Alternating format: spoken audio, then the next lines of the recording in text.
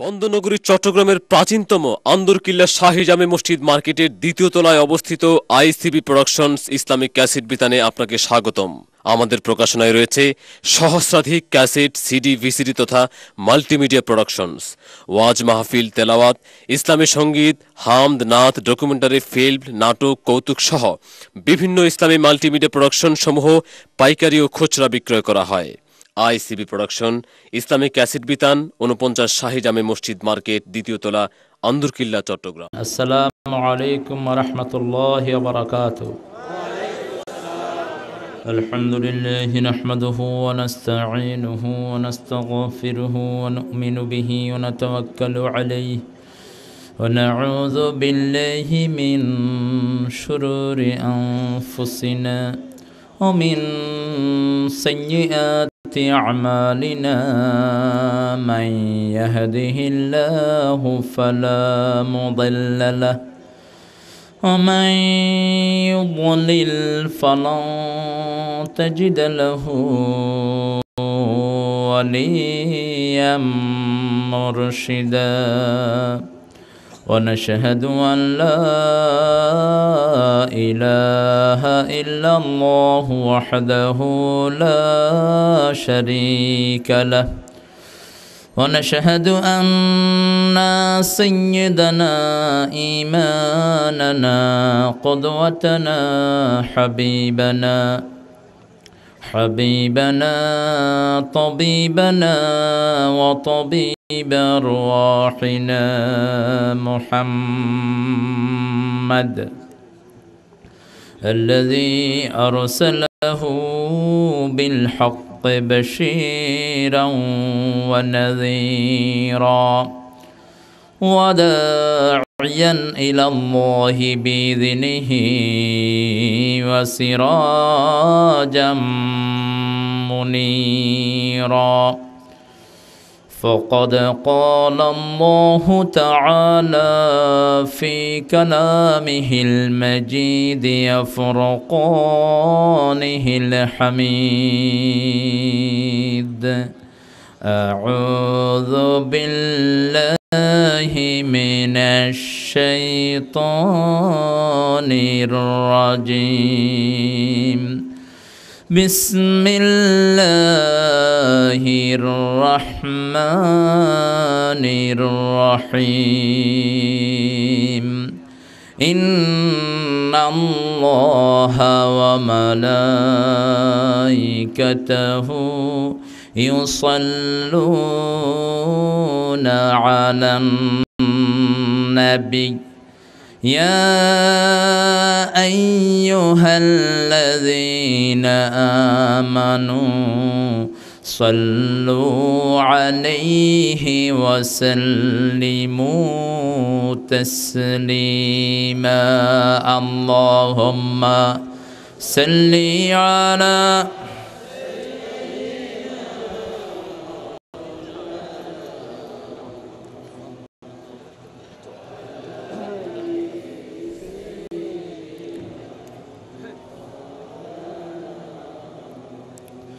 اللهم صل على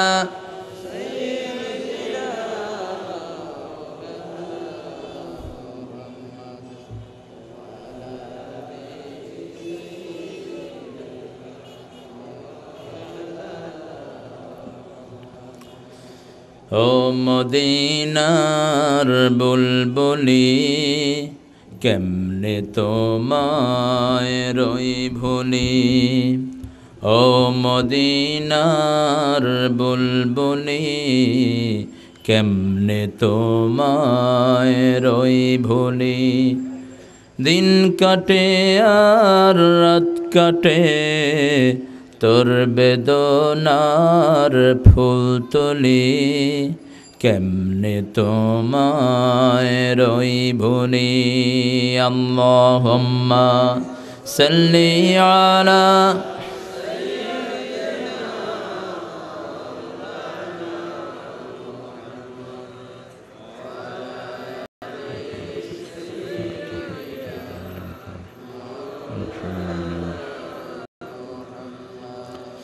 তায়েফের কথা ভেবে কাঁদে শুধু দুনয়ন, এমন দরদি পেতে কাঁদে মন অনুক্ষণ।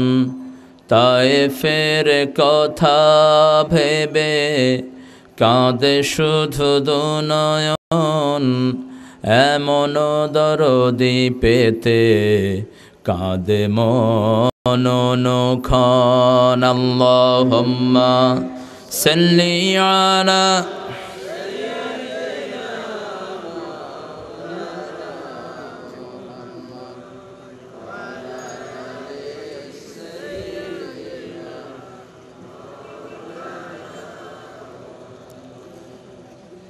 সকল প্রশংসার একমাত্র মালিককে, সে আল্লাহর জন্য সবাই পড়ছি আলহামদুলিল্লাহ। পড়েন আল্লাহু আকবার কাবীরা, আলহামদুলিল্লাহি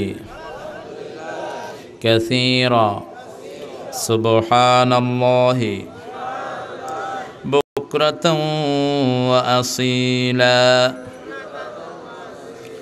সুবহানাল্লাহি ওয়া বিহামদিহি আদাদা খালকিহি ওয়া রিদা নাফসিহি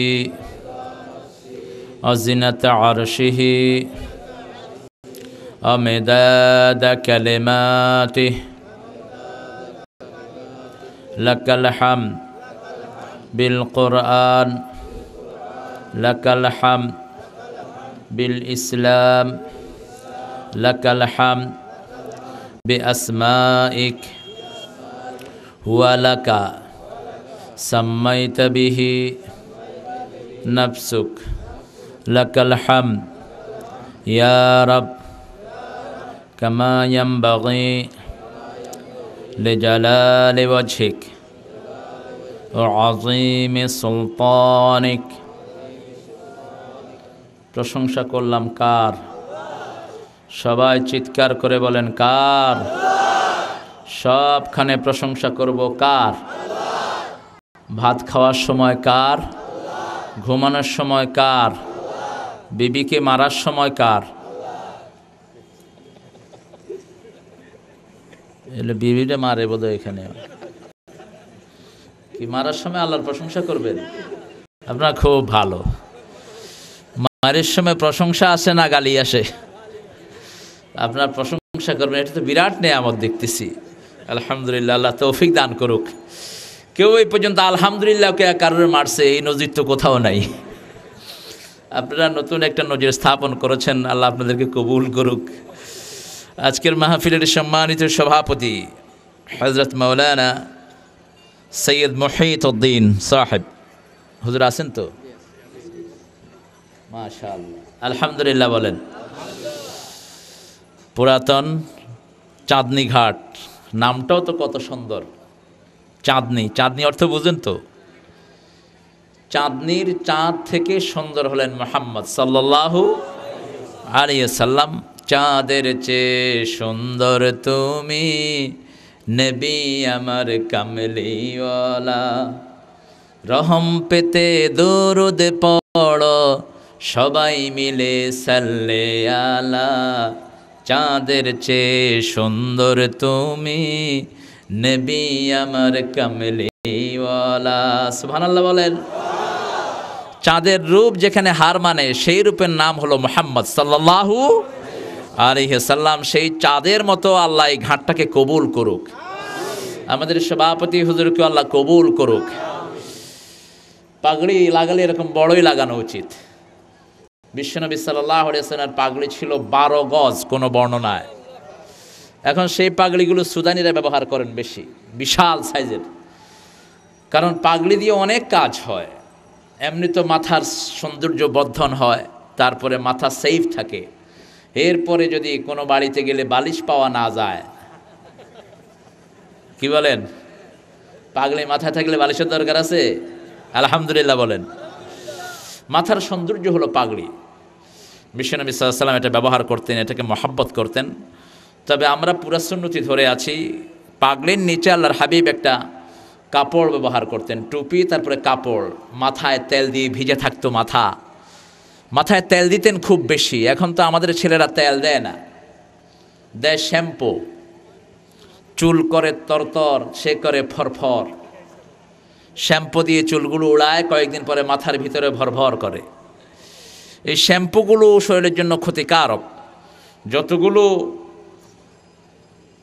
অন্য রকমের জিনিস আমরা চামড়া সুন্দর করার জন্য ব্যবহার করি এবং আলগা জিনিস যেগুলো খাই, ড্রিঙ্কস বলেন, 7 আপ, 6 ডাউন, কোক, পেপসি, সবগুলো শরীরের জন্য ধ্বংসাত্মক। এই জন্য আল্লাহর হাবিব যা করেছেন সেটাই বরকত। সেটা কি বরকত? তিনি তেল দিতেন, জাইতুন বেশি দিতেন, আর বলতেন ওয়াদ্দাহানু ফাইন্না ফিত তাদহিনে বারাকা, তোমরা তেল খাও, তেল মালিশ করো, আল্লাহ তেলের ভিতরে বরকত ঢুকিয়ে দিয়েছেন।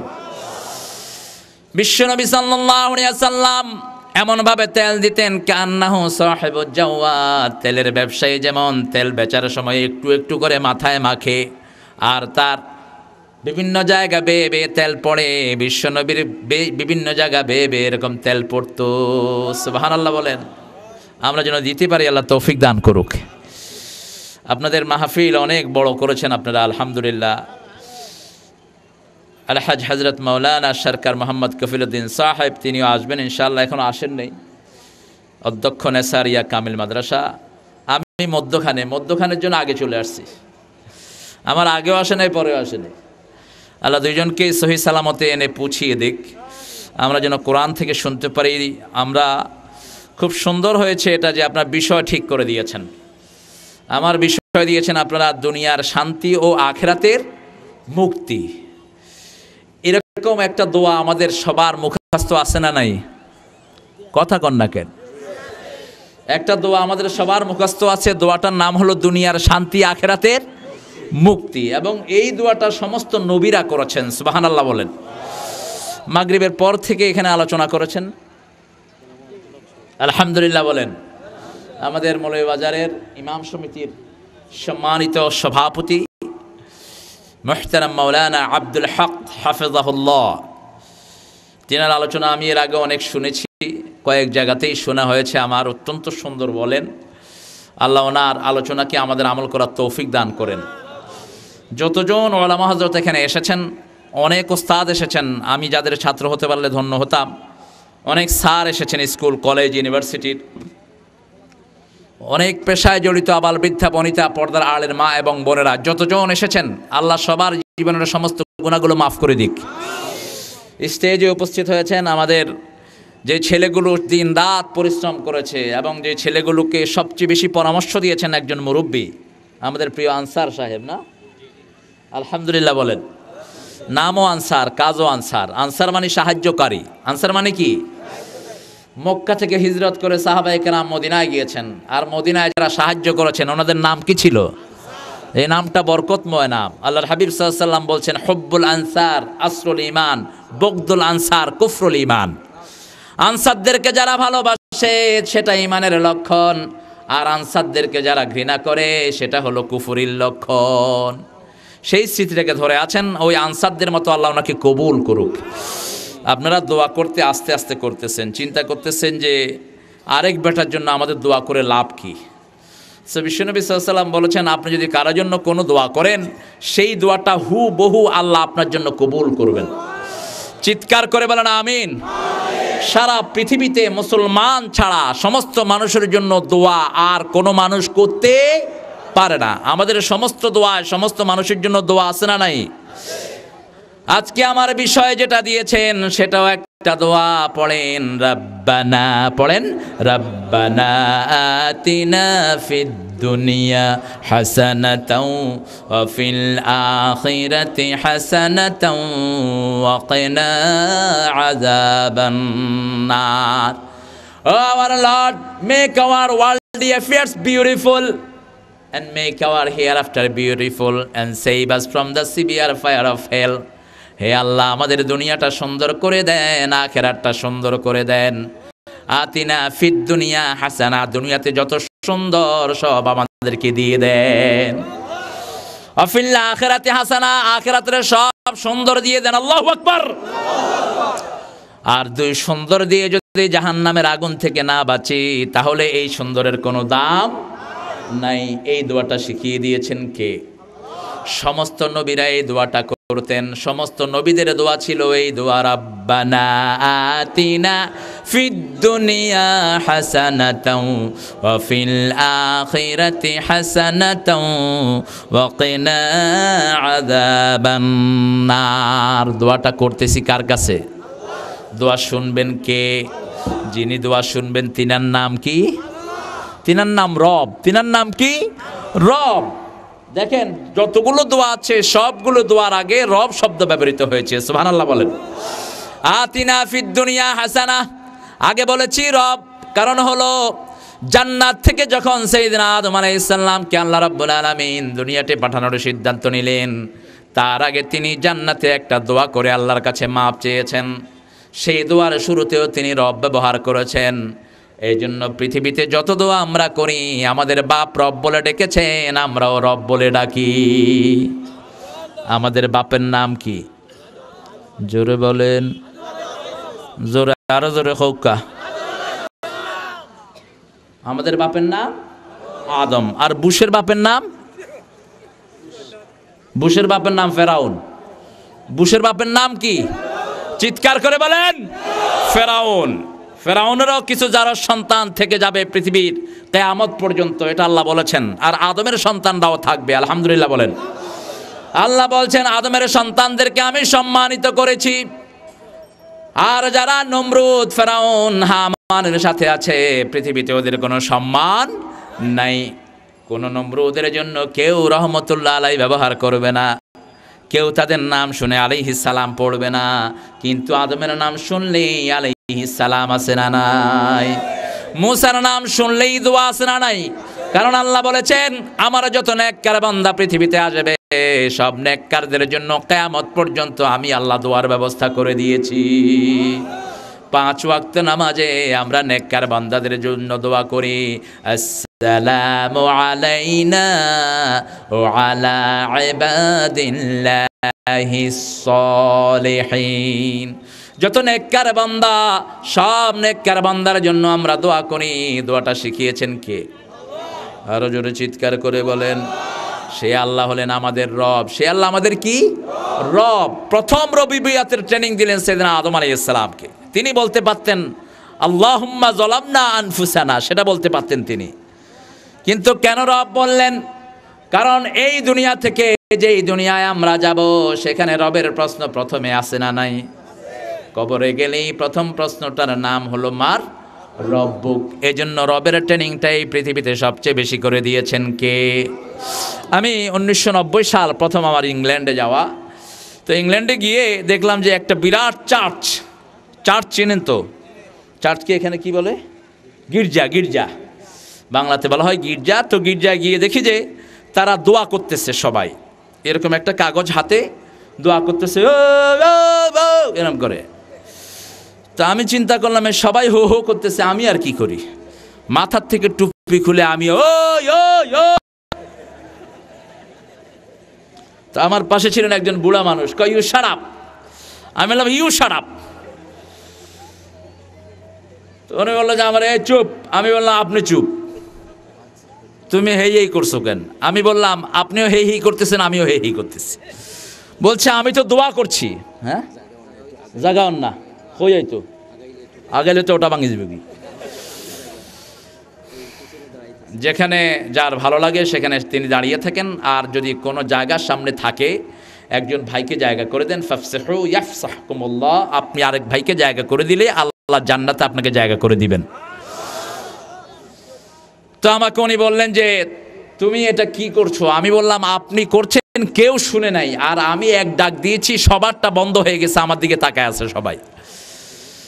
আপনারা কি করছেন? বলছে উই আর মেকিং দোয়া টু দ্য লর্ড। আমরা দোয়া করছি। আমি বললাম আপনাদের দোয়াটা বানিয়েছে কে? হু মেড ইউর দোয়া? Who made your prayer? We have made us ourself. এই দোয়া আমাদের দোয়া, আমরা নিজেরা বানিয়েছি। আমি বললাম আমার কাছে কিছু দোয়া আছে, আমার সব দোয়াই আমার আল্লাহ আমাকে দান করেছেন। একটা অক্ষর দুনিয়াতে বানানো হয় না, সব বানানো হয়েছে কোথায়? আরো জোরে বলেন। আরশে আজিমে বানানো হয়েছে, দুনিয়ার কোনো মানুষ সেটা বানাতে পারে নাই। মুরব্বী কয়েকজন একত্রিত হয়ে বলছে, ক্যান উই হিয়ার ইউর দোয়া, আমরা কি তোমার দোয়া শুনতে পারি? আমি বললাম হ্যাঁ, আমার দোয়াতে শুধু আপনাদের কথা নাই, দুনিয়ার সব মানুষের কথা আল্লাহ দান করে দিয়েছেন। আমার দোয়ার ভিতরে কোনো চিৎকার নাই, আমার দোয়ার ভিতরে কোনো হুড় হাঙ্গামা নাই, আমার দোয়ার ভিতরে শুধু দোয়াই রাব্বানা আতিনা ফিদ দুনিয়া হাসানাতাও ওয়া ফিল আখিরাতি হাসানাতাও ওয়া কিনা আযাবান নার। এই দোয়াটা কোরআন শরীফে আছে না নাই? আরো জোরে বলেন। এই কোরআন শরীফ থেকে যদি কেউ বলে একটা দুইটা অক্ষর অথবা একটা দুইটা লাইন অথবা একটা দুইটা আয়াত বাদ দিয়ে দেন, আপনারা কি রাজি হবেন? কথা বলেন, রাজি হবেন? এই কোরআনের প্রত্যেকটি অক্ষর শুরু থেকে নিয়ে শেষ পর্যন্ত পুরাটা মানার জন্য কি আপনারা তৈরি আছেন? কারা কারা তৈরি আছেন? দুই হাত তুলে আল্লাহকে দেখাও।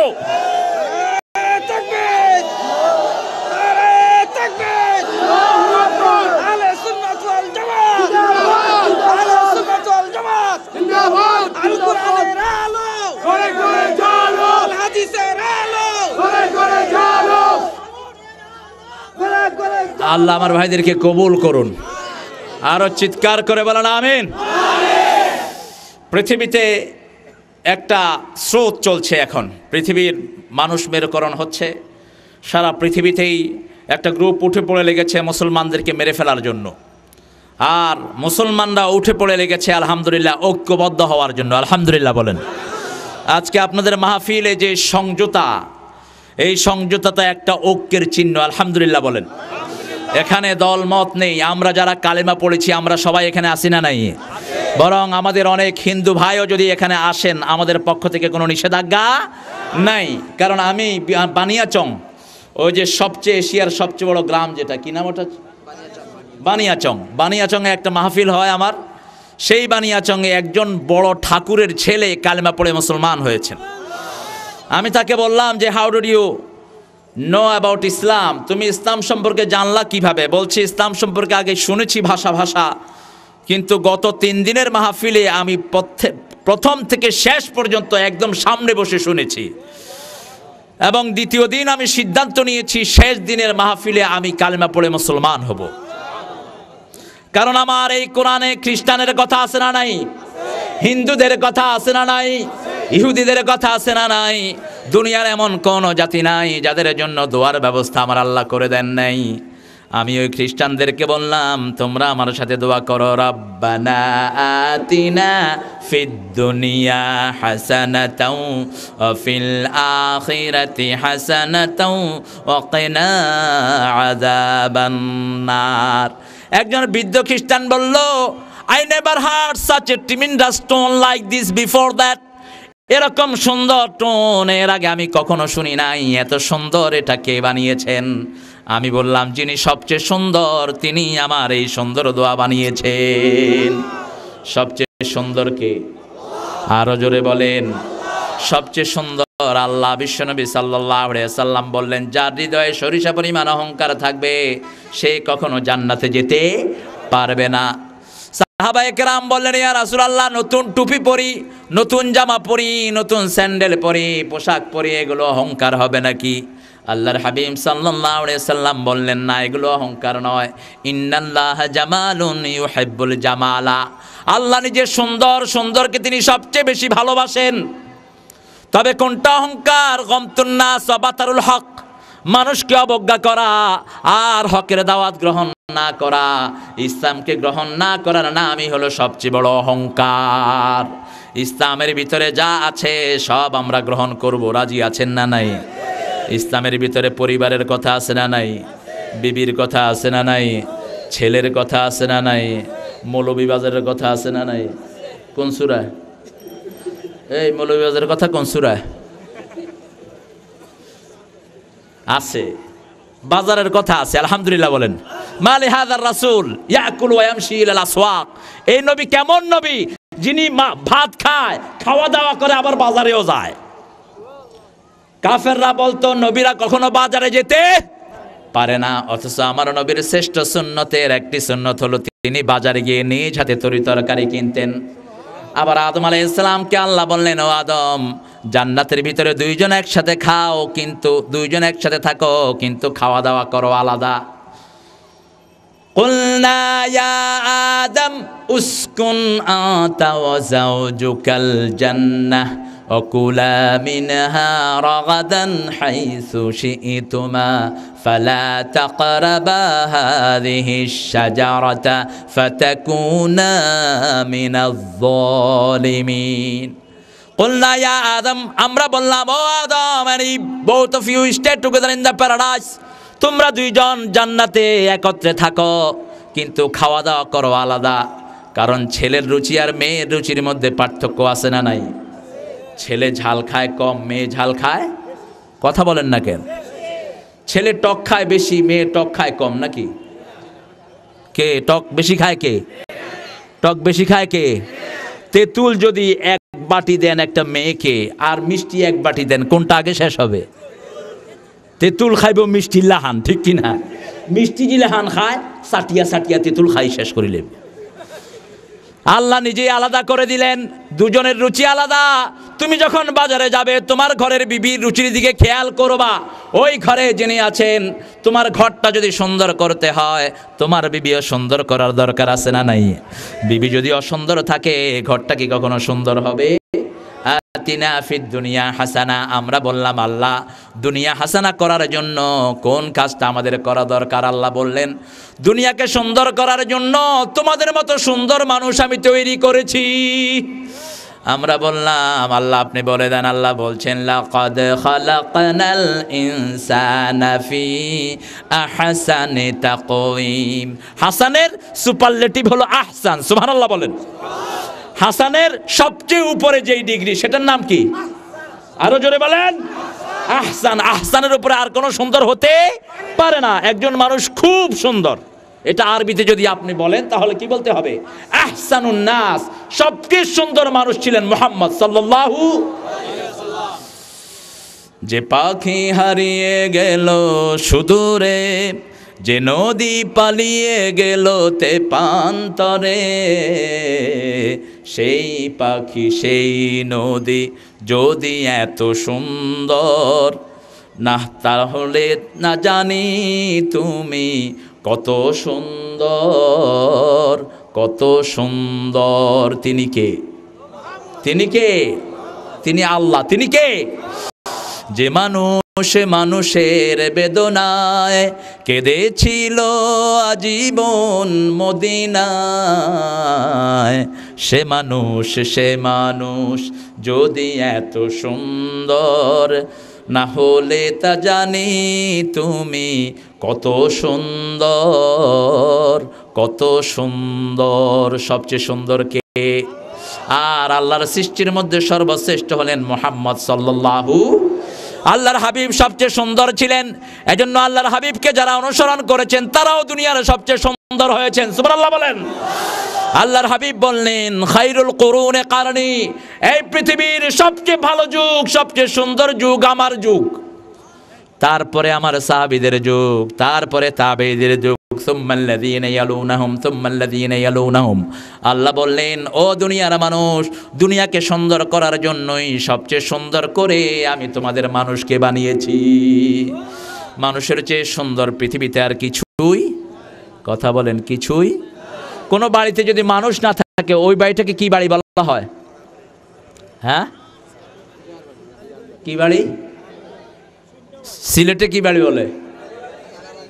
হ্যাঁ, খালি বাড়ি, উজান বাড়ি, উজার বাড়ি, খালি বাড়ি। খালি বাড়িতে কি থাকে বেশি? বাঁদর, উঁদুর, শিয়াল। ঠিক তেমনি ভাবে বিশ্বনবী বললেন, যেই ঘরের ভিতরে কোরআন থাকে না সেই ঘর হলো ওই খালি বাড়ির মতো।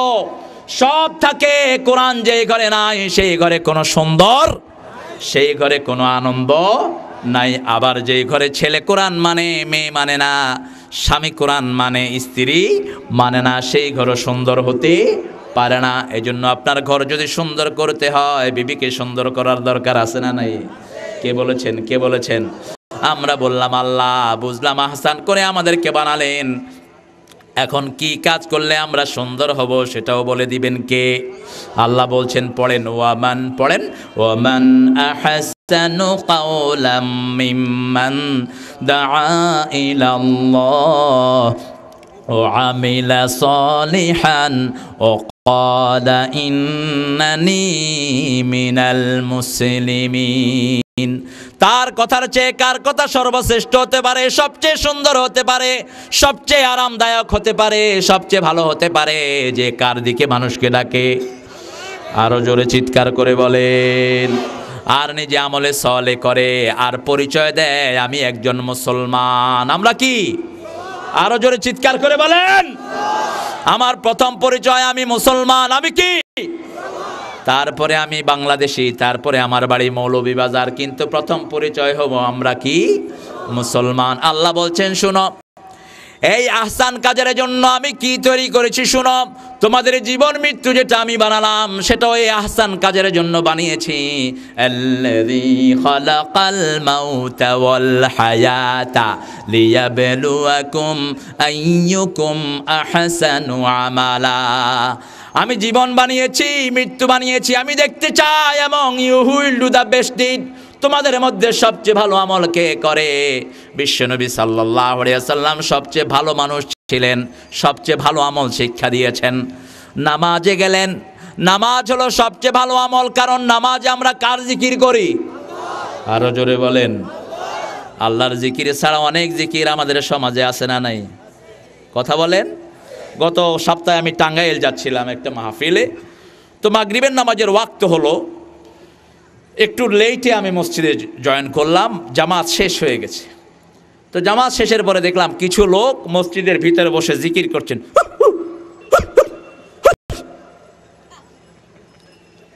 5-7 জন যদি এরকম জোরে জোরে জিকির করে তাহলে কেমন বোঝা যায়? তা আমি আমার ড্রাইভারকে বললাম, একটু বলো জিকিরটা যেন আস্তে আস্তে করে। যখন ও গিয়ে হাত দিছে, জিকির আরো জোরে হয়ে গেছে। অনেকক্ষণ পর্যন্ত করলেন।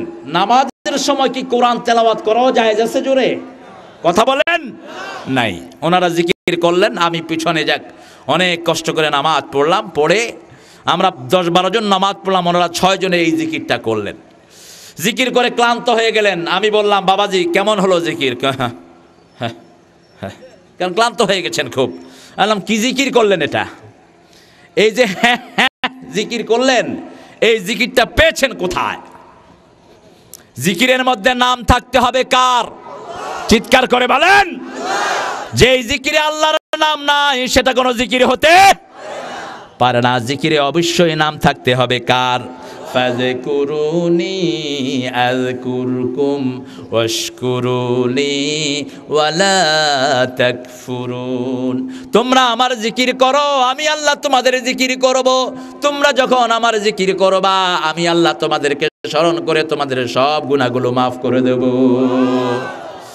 আমার বাংলাদেশে আল্লাহর জিকির বেশি, এই জন্য বাংলাদেশে নেয়ামত বেশি না কম? হ্যাঁ, বেশি না কম? সিলেটে তেলের খনি আছে না নাই? গ্যাসের খনি আছে না নাই? চায়ের খনি আছে না নাই? সুরের খনি আছে না নাই?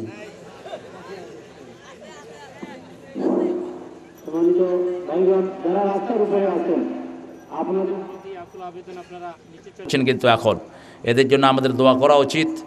বিশেষ করে জরুরি আইনে 3 বাহিনীর কষ্ট সবচেয়ে বেশি। সেনাবাহিনী, পুলিশ, আর্মি, র্যাব, বিডিআর, এরা আমাদেরকে যেভাবে নির্দেশনা দেয় আমরা সেইভাবে নির্দেশ মানা দরকার। কারণ আপনি রাস্তা যদি ব্লক করে রাখেন তাহলে অসংখ্য মানুষের কষ্ট হবে, এবং রাস্তা বন্ধ করে দেওয়াটা হলো জাহান্নামের কাজ। বুখারীর বর্ণনা এসেছে, একজন লোক রাস্তায় গাছ পড়া ছিল, তুফানে পড়ে সেই গাছটা পরিষ্কার করেছেন, আল্লাহর হাবিব তাকে জান্নাতের সুসংবাদ দিয়েছেন। আপনি কখনো রাস্তা বন্ধ করবেন না, বরং রাস্তা খুলে দিবেন। একজন ইহুদির ক্ষেতের পানির রাস্তা বন্ধ করেছে একজন মুসলমান। বিশ্বনবী সাল্লাল্লাহু আলাইহি ওয়াসাল্লাম বলেছে, ইহুদির পথের রাস্তা খুলে দাও, ইহুদির ক্ষেতের রাস্তা খুলে দাও। ওই লোকটি বললেন, হুজুর আমি মুসলমান, আমি এনদ দেই। আপনি আমার পক্ষে কথা না বলে একজন ইহুদির পক্ষে কথা বলছেন। আল্লাহর হাবিব বলছেন উমর তুলে আদিলা বাইনান নাস, আমার আল্লাহ বলেছেন আমি যেন সব মানুষের মধ্যে ইনসাফ কায়েম করি। সুবহানাল্লাহ বলেন। ওই লোকটা আল্লাহর হাবিবের বিচার মানলেন না, গেলেন ওমর ফারুক রাদিয়াল্লাহু আনহুর কাছে, গিয়ে বলছেন ওমর আমি কালেমা পড়েছি অথচ বিশ্বনবী আমার বিরুদ্ধে বিচারের রায় দিয়েছে। ওমর রাদিয়াল্লাহু আনহু বলছেন কে দিয়েছে রায়? লোকটি বলছেন বিশ্বনবী মুহাম্মদ সাল্লাল্লাহু। ওমর ফারুক জিজ্ঞেস করলেন তোমার কি বিচারটি পছন্দ হয় নাই? কয় না, আর একটু ভালো বিচার করার জন্য আমি আপনার কাছে এসেছি। কয় একটু উবাও, একটু কিতা উবাও। ভিতর থেকে কি আনলেন? জোরে বলেন। তলোয়ার এক কোপে গর্দান থেকে মাথা ফেলে দিলেন নিচে। সারা মদিনায় ছড়িয়ে পড়ল কাতালা ওমর মুসলমান। ওমর মুসলমানকে হত্যা করেছেন। বিশ্বনবী মসজিদে নববীতে বসছেন সাল্লাল্লাহু আলাইহি ওয়াসাল্লাম। লোকেরা এসে বিচারে দিল তার আত্মীয় স্বজন। আল্লাহর হাবিব বসতে বসতে বললেন লা আযুন্নু আন্না ওমর ইয়াশতারি কাতলা আখিল মুসলিম, আমি এটা ধারণা করতে পারি না আমার ওমরের হাতে কোনো মুসলমানের রক্ত ঝরবে। এই কথা বলে শেষ না করতেই আল্লাহ রাব্বুল আলামিন জিবরাইল আমিনকে নাজিল করলেন ফালা ওয়া রাব্বিকা লা ইউমিনুন হাত্তা ইউহাক্কিমুকা ফীমা শাজারা বাইনাহুম সুম্মা লা ইয়াজিদু ফি আনফুসিহিম হারাজাম মিম্মা কাদাইত ওয়া ইউসাল্লিমু তাসলিমা। সুবহানাল্লাহ বলেন। আল্লাহ রাব্বুল আলামিন বললেন ও নবী বলে দেন রবের কসম। কার কসম? জোরে বলেন। কসম কার? রবের কসম। আল্লাহ কসম করছেন ফালা ওয়া রাব্বিক, না কখনো না, তোমার রবের কসম ওরা মুমিন না। ওরা কি না? লা ইউমিনুন, ওরা মুমিনই না। যতক্ষণ পর্যন্ত পৃথিবীর সব বিচার ফয়সালা আমার নবী এবং আল্লাহ এবং নবীর ফয়সালা অনুযায়ী না মানবে তারা কখনো মুমিন হতে পারে না। শুধু মানলেই হবে না, লা ইয়াজিদু ফি আনফুসিহিম হারাজ, সামান্য বক্রতা কলিজাতে থাকতে পারবে না। সম্পূর্ণভাবে আত্মসমর্পণ করতে হবে। সেই বিচারের উপরে একটা কথা বলার ক্ষমতাও পৃথিবীর কারো। এজন্য আমার নবীকে যারা বিড়াল বলেছে তাদের বিরুদ্ধে আমাদের প্রতিবাদ আছে না নাই? কথা বলেন আছে না নাই? আমার নবীকে বিড়াল বলে পৃথিবীতে থাকার অধিকার কোনো মানুষের নাই। বিশ্বনবী সাল্লাল্লাহু আলাইহি ওয়াসাল্লামের বিরুদ্ধে যারা কথা বলেছে আমরা এই জনসমুদ্র থেকে এখনো তাদের বিচার চাই। ওই পত্রিকাকে ব্যান করা হোক, ওই পত্রিকার মালিক এবং সাংবাদিককে অ্যারেস্ট করে যতক্ষণ কালেমা না পড়ে মুসলমান হয় জেলখানায় বন্দী করে রাখা উচিত।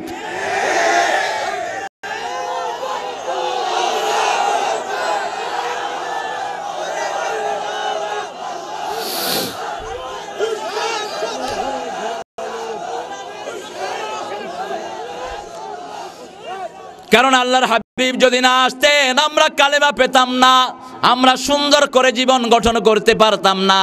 আল্লাহর হাবিব দুনিয়াকে সবচেয়ে সুন্দর করেছেন, আর সব সময় তিনি দোয়া করতেন রাব্বানা আতিনা ফিদ দুনিয়া হাসানাতাও ওয়া ফিল আখিরাতি হাসানাতাও ওয়া কিনা আযাবান নার।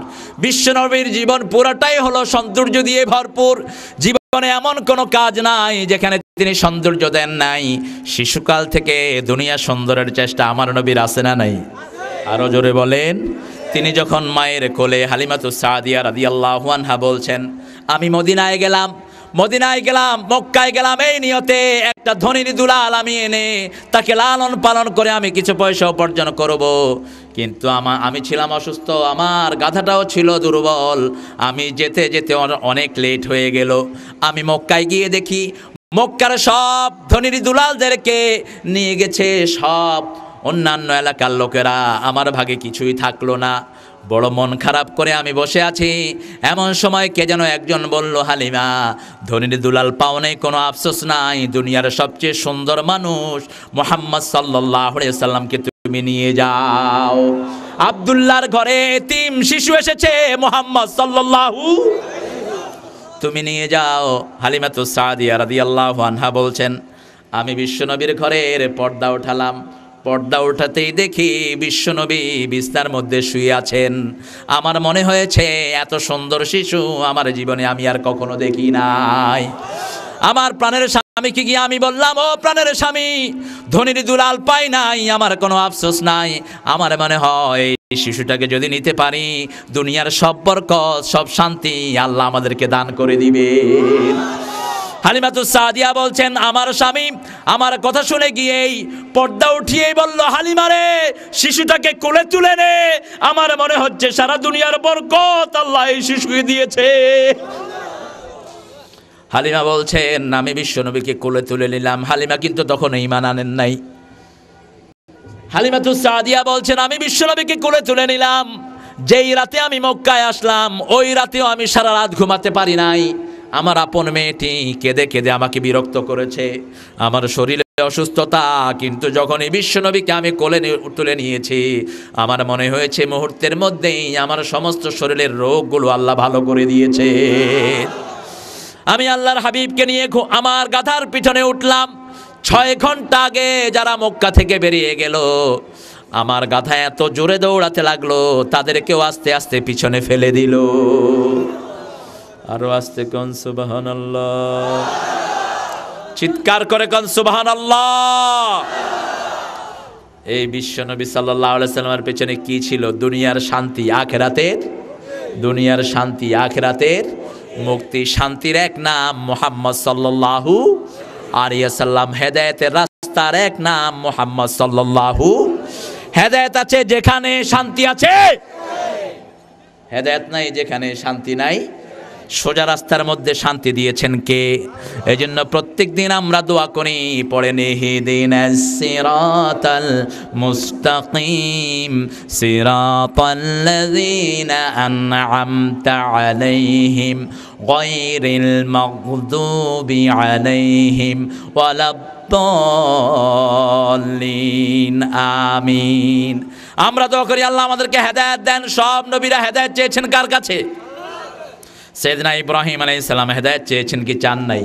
কারণ হেদায়েত ছাড়া কোনো শান্তি হতে, কথা বলেন না কেন? মসজিদে গেলে শান্তি আছে না নাই? সিনেমায় গেলে কষ্ট আছে না নাই?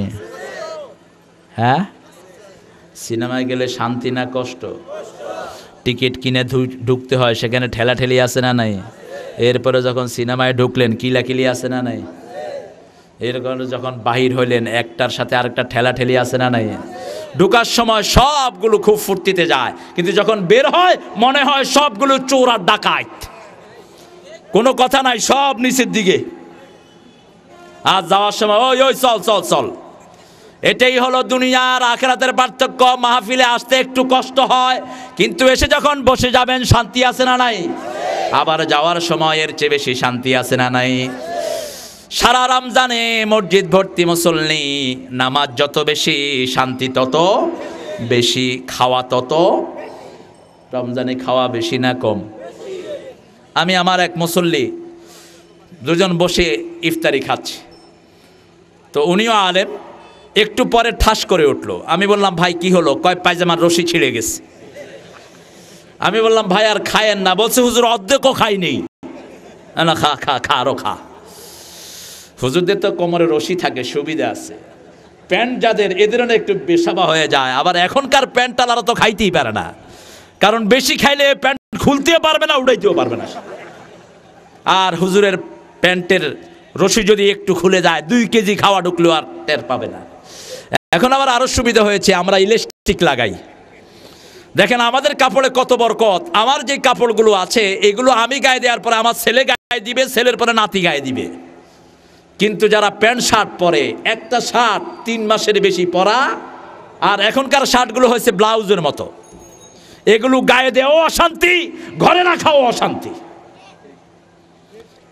এরকম নাম হয়েছে কি মোবাইল শার্ট।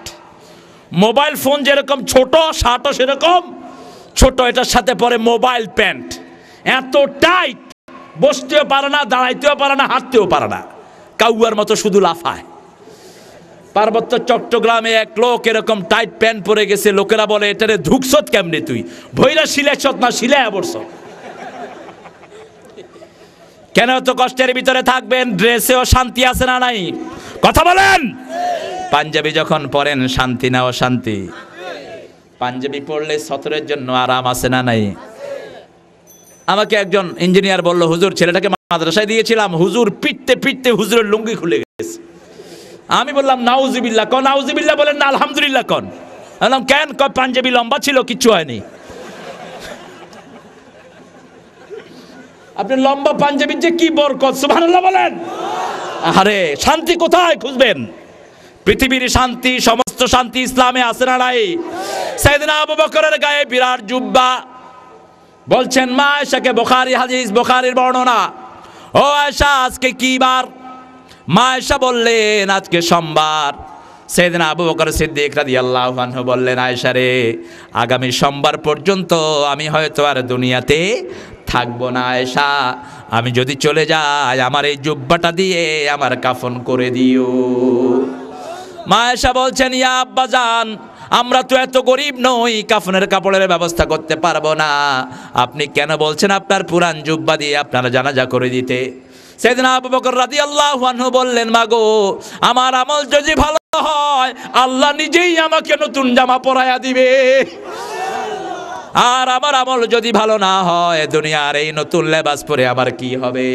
দুনিয়ার নতুন লেবাসগুলো দুনিয়ার নতুন মানুষের জন্য তুমি রেখে দিও।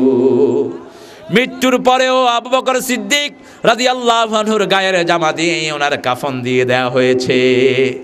বিশ্বনবীর জামা দিয়ে অসংখ্য মানুষের কাফন হয়েছে। সুবহানাল্লাহ বলেন। কি হয়েছে? এদিকে ফিরেন, ওদিকে কি দেখেন আপনারা? এই বোরকা খুলে ফেলেন, এই সব পর্দা খুলে ফেলেন। পর্দার দরকার নাই, খোলেন খোলেন, এগুলো খোলেন খোলেন, টেনে খুলে ফেলেন। খুলি দাওয়া খুলবে। খুব সুন্দর সিলেটের কথা, এত মজা। আমি সবচেয়ে তাড়াতাড়ি শিখছি সিলেটের ভাষা। লন্ডনে যখন প্রথম যাই, এক ছেলেকে বলছি, আব্বু কেমন আছো তুমি? আমি বললাম তুমি কেমন আছো? কয় বাঙালি মা তো ওখানে এর দূর। আমি বললাম কি বলবো? কয় সিলেটি মা তো। ঠিক আছে আব্বা, আপনি বালানি? কয় জি জি হয়। আপনি কিতা খাইছ? বালা বালা খাইছি। দেখেন ছোট্ট ছেলে তালিম দিচ্ছে, আলহামদুলিল্লাহ বলেন। শিশুদের ভিতরে বরকত বেশি না কম? শান্তি বেশি না কম? শিশু আছে যেখানে শান্তি আছে, যেই ঘরে শিশু নাই সেই ঘরে কোনো শান্তি। এজন্য আমার নবী বলেছেন, বেশি সন্তান আলা পরিবারে বিয়ে করবা, তাহলে তোমার আমার উম্মতের সংখ্যা বেড়ে যাবে, জিকিরের সংখ্যাও বেড়ে যাবে, তসবির সংখ্যাও বেড়ে যাবে। লা ইলাহা লা ইলাহা লা ইলাহা ইল্লাল্লাহু মুহাম্মাদুর রাসূলুল্লাহ সাল্লাল্লাহু। যেখানে শান্তি থাকতে হবে সেখানে রহমত থাকতে হবে কার? আরো জোরে বলেন। আর বিশ্বনবীর নাম হলো রাহমাতাল লিল ওয়া আরসালনাকা ইল্লা রাহমাতাল লিল আলামিন। জন্ম থেকে মৃত্যু পর্যন্ত সবটাই রহমত। সবটা কি? আরো জোরে বলেন। কি রহমত? দেখেন হালিমাতুস সাদিয়া বলছেন, আমার ঘরে যখন বিশ্বনবী সাল্লাল্লাহু আলাইহি ওয়াসাল্লামের আগমন ঘটলো, তার আগ পর্যন্ত আমার ঘরের অভাব যেত না। নুন আনলে পান্তা ফুরাতো, পান্তা আনলে নুন আনতে পারতাম না, টানাটানি লেগেই ছিল। যেদিন বিশ্বনবীকে আমার ঘরে নিয়ে আসলাম, আমি এসে দেখি আমার ঘরের ছাগলের দুধের বাঁটগুলো সব দুধে ভরপুর হয়ে আছে।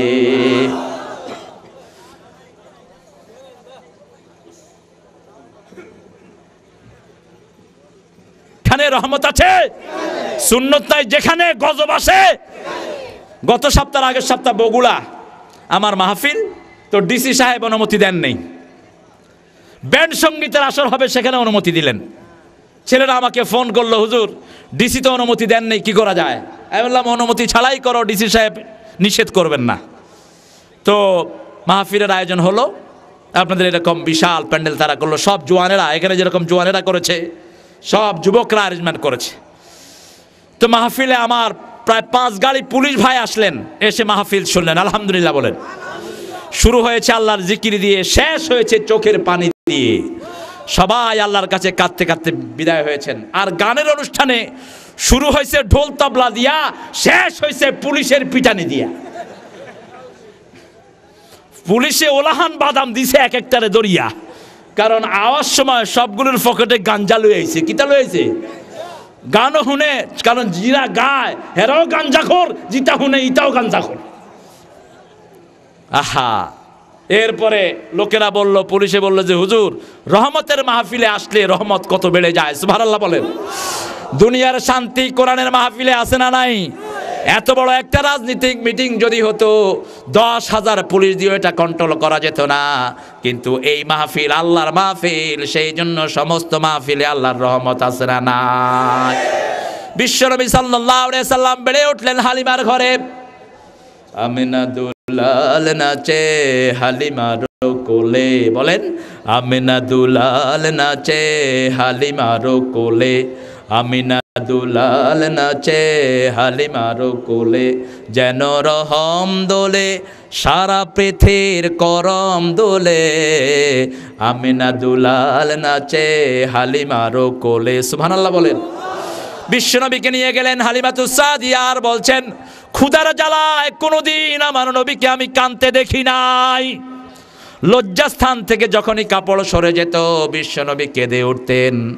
যখনই লজ্জাস্থান ঢেকে দেয়া হতো সাথে সাথে নবীর কান্না বন্ধ হয়ে যেত। ছোটবেলা থেকে উম্মতদেরকে শিক্ষা দিলেন, ও উম্মতেরা, দুনিয়াতে যদি শান্তি পেতে চাও লজ্জাশীল হও। সুবহানাল্লাহ বলেন। শহরের ছেলেরা হাফ প্যান্ট পরে, এরকম নজির আছে না নাই? হাফ প্যান্ট পরলে শান্তি না অশান্তি? শান্তি না অশান্তি? লুঙ্গির ভিতরে শান্তি না অশান্তি দিয়েছেন, যাতে করে শয়তানের কোনো কিছুই বসারও কোনো জায়গা আল্লাহর হাবিবের দেহ মোবারকে স্থান পেতে সাধারণ মানুষের যা আছে আমার নবীর মধ্যে সেটা কিছুই ছিল না। আল্লাহ রাব্বুল আলামিন এমন ভাবে পবিত্র করে বেড়ে উঠালেন। হালিমাতুস সাদিয়া ভয় পেয়ে গেলেন। শিশুরা সব ভেগে বাড়ি চলে আসলো। জঙ্গলের প্রাণীগুলো, বাঘ, বিভিন্ন হরিণ, এরপরে গরু ছাগল যা ছিল সব আল্লাহর হাবিবের দিকে তাকিয়ে আছেন। কারণ আল্লাহর হাবিব বাগানে যখনই মাঠে খেলা করতে যেতেন দুনিয়ার সবাই মিলে আল্লাহর হাবিবের চিত্র দেখতেন। এত সুন্দর মানুষ আল্লাহর জমিনে আর কখনো আসে নাই, আর কখনো আসবেও না। আল্লাহু আকবার। শিশুরা চলে এসে বলছে, ও হালিমা, তোমার শিশু মুহাম্মদের উপর বোধহয় জিন ভর করেছে। দেখলাম 3 জন সাদা কাপড়ধারী লোক বিশ্বনবীকে এসে নিয়ে গেল। শোয়া কি যেন করছে আমরা জানি না। হালিমাতুস সাদিয়া পাগলের বেশে বাড়ি থেকে বেরিয়ে আসলেন। এসে দেখেন আল্লাহর হাবিব দিব্যি দাঁড়িয়ে আছেন, চুপচাপ তিনি দাঁড়িয়ে আছেন, বুকের এখানে সাদা দাগ। সুবহানাল্লাহ বলেন। তিনি চিন্তা করলেন দিয়ে আসি আমিনার ঘরে, কারণ তা না হলে তো যদি কোনো অসুবিধা হয়ে যায় আমিনা আমাকে ক্ষমা করবে না। নিয়ে গেলেন আমিনার ঘরে। হালিমাতুস সাদিয়া বলছেন, যখনই আল্লাহর হাবিবকে নিয়ে গেলাম আমার ঘরের সব শান্তি বিদায় নিল। আমার ছাগলের বাঁটগুলো, বাঁট বলে তো ওই যে যেখানে দুধ থাকে, কি দেখো, বান, বান, ছাগলের বান, সব শিখলেও তো কিছু কিছু শব্দ তো বাকি থাকবে আপনাদের জন্য। কারণ একজন মানুষ যতই শিখুক তার বাড়ি যদি ওখানে না হয় পুরোটা শিখা সম্ভব নয়। বান, এই যে ছাগলের বান, তারপরে দুম্বার বানগুলো ছোট হয়ে গেল। কয়েকদিন পরেই হালিমাতুস সাদিয়া আবার চলে গেলেন আমিনার কাছে, গিয়ে বললেন, আমিনা, আপনার ছেলের এখন ভাষা শেখার বয়স। আমার এলাকার মানুষের ভাষা সবচেয়ে সুন্দর। বিশ্বনবী যদি মক্কায় থাকেন, মক্কায় কিছু এদিক সেদিকের ভাষা আছে না নাই? যেমন রাজধানীতে উল্টাপাল্টা ভাষা আছে না নাই? ঢাকা শহরে উল্টাপাল্টা ভাষা আছে না নাই? বাপেরে কয় হালা, বাপেও কয় হালা।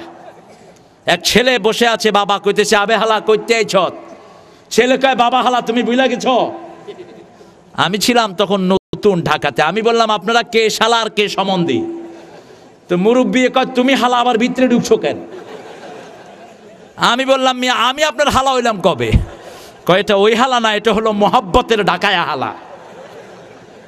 কথা বললেই শালা বলে, এটা আসলে আসলি শালা না, এটা হলো তাদের কথ্য ল্যাঙ্গুয়েজ। এই জন্য মহানগরীতে কোনো রাজধানীতে থাকলে ভাষা সুন্দর হওয়া সম্ভব নয়। বাংলাদেশের পার্লামেন্টে এক এমপি ছিলেন ঢাকায়া, তিনি উঠে বলতেন, মাননীয় স্পিকার সাহেব আমার একখান কথা ছিল। হ্যাঁ, স্পিকারের লোক কত কিছু আছে, আমারও সময় দিবেন নি? আমাদের হুমায়ুন রশিদ সাহেব ছিলেন অসম্ভব ভদ্র মানুষ, আলহামদুলিল্লাহ বলেন। এত বড় শিক্ষিত পণ্ডিত সারা দুনিয়াতেই খুব কম পাওয়া যায়। জাতিসংঘের যিনি ছিলেন স্থায়ী সভাপতি, আলহামদুলিল্লাহ বলেন। আল্লাহ নিয়ে গেছেন, আল্লাহ তার কবরটাকে জান্নাতের নূর দিয়ে ভরে দিক। এত সুন্দর সালাম তিনি দিতেন, পার্লামেন্টে এত সুন্দর সালাম দেওয়ার রাজ তিনিই চালু করেছেন, আলহামদুলিল্লাহ বলেন। আসসালামু আলাইকুম ওয়া রাহমাতুল্লাহি ওয়া বারাকাতুহু, পুরা সালামটা তিনি দিতেন। তিনি যখন ওই ঢাকা এমপির কথা শুনতেন, তিনি মুখে রুমাল দিয়ে মুসকি মুসকি হাসতেন যে এই ঢাকায় বাসালো, এটাই ভিতরে ঢুকলো কেমনে।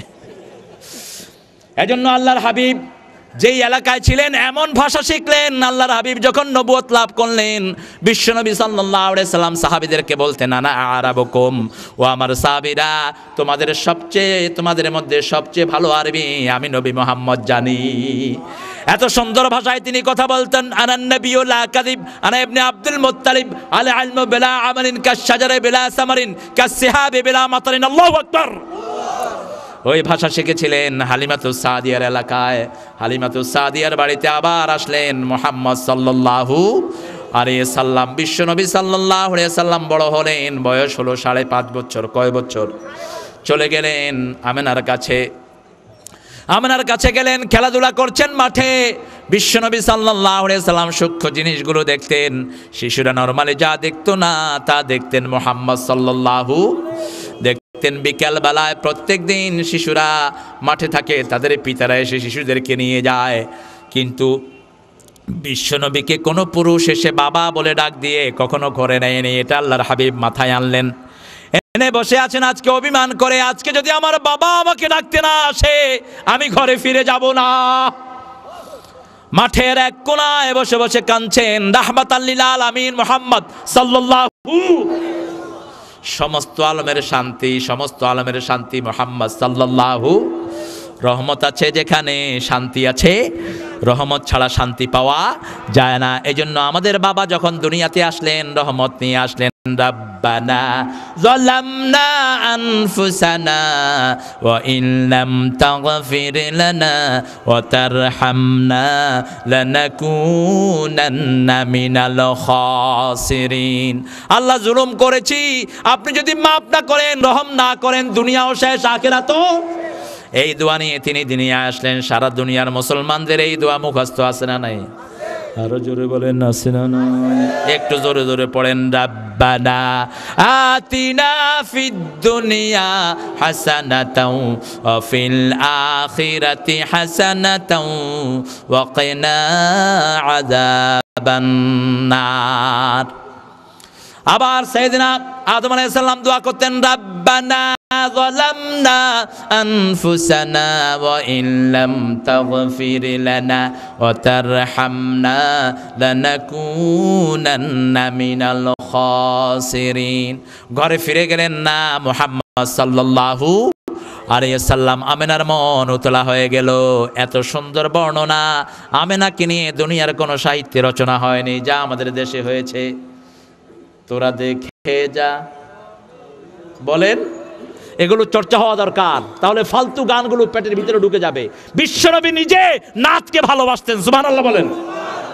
আল্লাহর হাবিবের বিরুদ্ধে কাফেররা কবিতা রচনা করলো, পুরা সৌদি আরব ছড়িয়ে দিল। বিশ্বনবী মসজিদ নববীর মিম্বারে বসে বললেন, আমার সাহাবীরা কে আছো এই কবিতার মোকাবেলায় কবিতা লিখতে পারো? একজন সাহাবী দাঁড়িয়ে বললেন, হুজুর আমি তো আগে কবিতা লিখতাম, কিন্তু কোরআন দেখে আমার কবিতা লেখা আমি বন্ধ করে দিয়েছি, আপনি দোয়া করেন আমি যেন আপনার প্রশংসায় কবিতা লিখতে পারি। সুবহানাল্লাহ। আল্লাহর হাবিব দোয়া করলেন হাসান বিন সাবিত রাদিয়াল্লাহু আনহুকে। ইসলামের প্রথম নাত তিনি লিখলেন। বিশ্বনবী মিম্বার থেকে নেমে ওই জায়গাতে হাসানকে বসায়া দিলেন, আর নিচে নেমে শ্রোতা হলেন। হাসান যখন নাত পড়া শুরু করলেন, আল্লাহর হাবিব নিজের পাগড়ি মোবারক হাসানকে উপহার দিলেন। আর দোয়া করলেন, আল্লাহুম্মা কাওয়ি হাসানি বিতানজিল জিব্রাইল, হে আল্লাহ জিব্রাইল নাজিল করে তুমি আমার হাসানের শক্তি বাড়িয়ে দাও। তোরা দেখে যা আমেনা মায়ের কোলে, মধু পূর্ণিমারি সেথা চাঁদ দোলে, যেন উষার কোলে রাঙা রবি দোলে। তোরা দেখে যা আমেনা মায়ের কোলে, কুল মখলুকে আজি ধ্বনি উঠে কে এলো ওই কালিমা শাহাদাতের বাণী ঠোঁটে কে এলো ওই পড়ে দুরুদ ফেরেশতা বেহেশতের সব দুয়ার খুলে তোরা দেখে যা। আলহামদুলিল্লাহ বলেন। সে আমিনার কলিজার মধ্যে আধান নামলো, সন্ধ্যার আধার, বিশ্বনবীকে হারানোর আধার। বাড়ি থেকে পাগলিনীর মতো বেরিয়ে আসলেন মুহাম্মদ, মুহাম্মদ, মুহাম্মদ। সন্তান যত দূরেই কাঁদুক, মায়ের কলিজার মধ্যে বাড়ি মেরে যায়। এই মৌলভীবাজারের সন্তান যখন সিলেটের থেকে গিয়ে লন্ডনে চোখের পানি ঝরায়, দুনিয়ার কেউ না জানার আগে মায়ের মনে জানা হয়ে যায়। মা সিলেটের এক কোনায় বসে, মৌলভীবাজারের এক কোনায় বসে কাঁদতে থাকে, আর ফোন আসলে ধরে বলে, বাবা তোর কি হয়েছে বল, তুই কষ্টে আছিস কেন বাবা বল। কারণ মায়ের সাথে ছেলের এই সম্পর্ক বেঁধে দিয়েছেন কে? এজন্য কেউ যদি তার কোনো কিছু কবুল হোক এটা চায়, সে যেন তার মাকে দিয়ে দোয়া করে। কেউ যদি চায় তার দোয়া কবুল হোক, সে যেন তার বাবাকে দিয়ে দোয়া করে। কারণ আমার নবী বলতেন, হুমানা রুকা জান্নাতু, তুমি যদি জান্নাতের আরাম পেতে চাও তোমার পিতামাতার খেদমত করো। তুমি যদি জাহান্নামী হতে চাও পিতামাতার বিরোধিতা করো। পিতামাতা তোমার জান্নাত এবং জাহান্নাম, পিতামাতার সন্তুষ্টির সাথে সন্তুষ্ট হন কে? দুনিয়ারও শান্তি, আখিরাতেরও শান্তি। আল্লাহর হাবিব সাল্লাল্লাহু আলাইহি ওয়াসাল্লাম বাড়ি ফিরলেন না। আমেনা এসে ডাকছেন, মুহাম্মদ, মুহাম্মদ। মাঠের এক কোনায় কাঁদছেন রাহমাতাল লিল আলামিন সাইয়্যিদুল আম্বিয়া মুহাম্মাদুর রাসূলুল্লাহ সাল্লাল্লাহু। শিশুর কষ্ট যত বেশি হোক, মায়ের বুকে যখনই মাথা রাখে সেই কষ্ট দূর করে দেন কে? আমেনা এসে আল্লাহর হাবিবের মাথাটা বুকে নিয়ে বলছে, বাবা তোমার মনে কি দুঃখ বাবা? বিশ্বনবী বলছেন, মাগো আমি এতদিন ধরে এই মাঠে আসি, আমার বাবা তো একবারও এসে আমাকে বাবা বলে ডাকলো না। আমার বাবা কোথায়? আজকে যদি বাবা না আসে আমি ঘরে ফিরে যাব না। মা বলল, বাবারে তোমার বাবা ওই যে মদিনায় ঘুমিয়ে আছে, তুমি গেলে হয়তো ডাক দিলে তোমার বাবা ডাক শুনবে। কালকেই আমি তোমাকে নিয়ে বাবাকে আনতে যাব, তুমি চলো কালকে আমার সাথে। পরের দিন একটা বান্দি সাথে করে নিয়ে মদিনায় রওনা হলেন। পিতার কবরের কাছে গিয়ে বলছে, ওই তো তোমার বাবা ঘুমানো, ডাকো। বিশ্বনবী সাল্লাল্লাহু আলাইহি সাল্লাম ডাকছেন, সারা পৃথিবী আকাশ জমিন সব যেন আল্লাহর হাবিবের সাথে কাঁদছে। আমেনা বলছেন, বাবারে এটা এমন ঘুম, একবার যে ঘুমায় আর এই ঘুম তার ভাঙে না। তোমার আব্বা তোমার ডাকে সাড়া দিবে না, চলো চলে যায় মক্কায়।